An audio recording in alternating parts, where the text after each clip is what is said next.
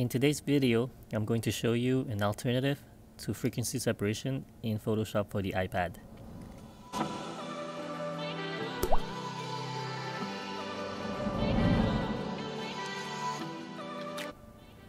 Hey everyone, welcome to my channel. My name is Pisal, and you can also find me on Instagram under PisalChan Photo, where you can view all of my work. Now, let's get on with the video. Frequency separation is a technique that almost all portrait photographers use.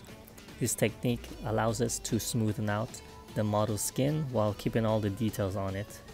Since Photoshop for the iPad is still not able to create high-pass layers at the moment of this video, using frequency separation will not be possible.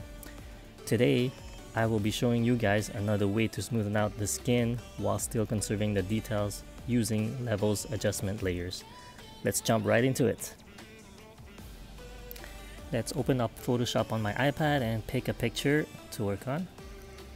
Oh, by the way, you are now able to save them from the desktop version and continue onto the iPad by selecting the Save As option and choose Save in the Cloud. It will sync up into the cloud and you'll be able to see it on the iPad. First thing I will do is create a levels adjustment layer by tapping and holding the plus sign. Choose adjustment layer and levels. In the layer, I will take the gray point and move it to the left to brighten up the image. It is up to you to find the right intensity, but don't go too crazy. I always look at her under eye shadow and gauge from about double of the original. Then I will invert the mask by tapping on the lightning icon on the right and choose invert. As you can see, the mask changed from white to black. Finally, I will rename this layer by selecting the three dots and rename layer. I will name it Dodge.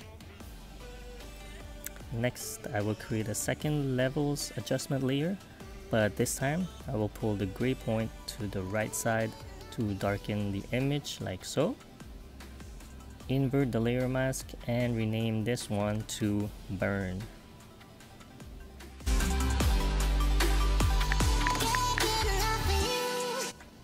Alright, we are now ready to proceed. The idea here is to add brightness in the shadows and darken the highlights. By doing so, we even out the color tones and thus giving the skin a smoother effect while keeping the details. Does that make sense? Let me show you.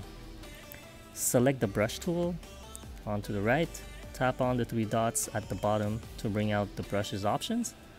Lower the flow to 1% so that we are adding the effect bit by bit, and leave the rest of the options as they are.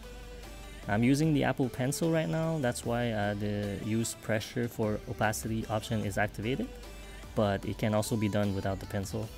I will turn that off for this tutorial. Okay.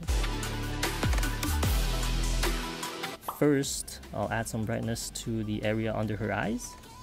Make sure to always size your brush the same size as the area that you want to apply the effect on, and make sure that the foreground color is white.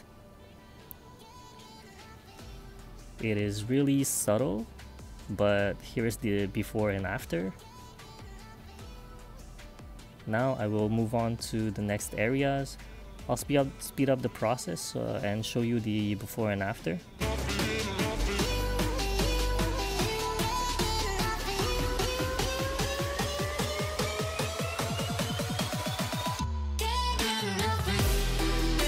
Okay, here's an example where I would darken an area to even out the contrast a bit.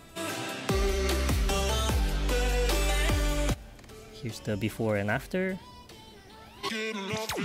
Now I will group all the layers and show you the differences. So here's the before and here is the after. And there you have it. I hope that you've enjoyed this tutorial. If you did, please let me know by smashing that like button and subscribe to my channel to get more tips and contents like this. Stay safe and continue to create. Peace.